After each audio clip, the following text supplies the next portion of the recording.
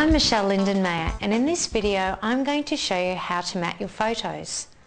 One of the easiest and most effective ways to make your photo stand out or have definition is with a photo mat that has been cut from a piece of cardstock or pattern paper.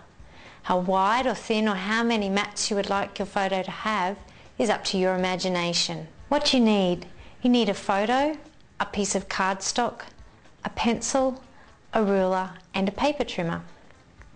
Firstly, place your photo down in one of the corners of your piece of cardstock and decide how wide or thin you would like to have your border. You'll then need to take your ruler and measure the width of your border.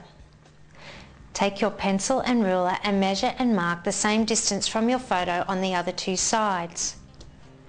For instance, if your border is 1/2 inch on the top and side, you'll need to make a mark 1/2 inch from your photo on the bottom and other side.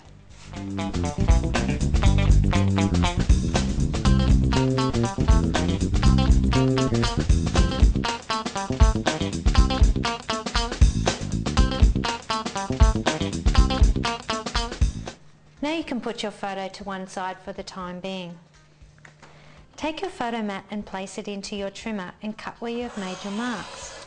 Some paper trimmers also have built-in measurements that you can use. If you're unsure on how to use a paper trimmer, please watch the video on how to use a paper trimmer. Your photo mat is now ready for you to adhere your photo.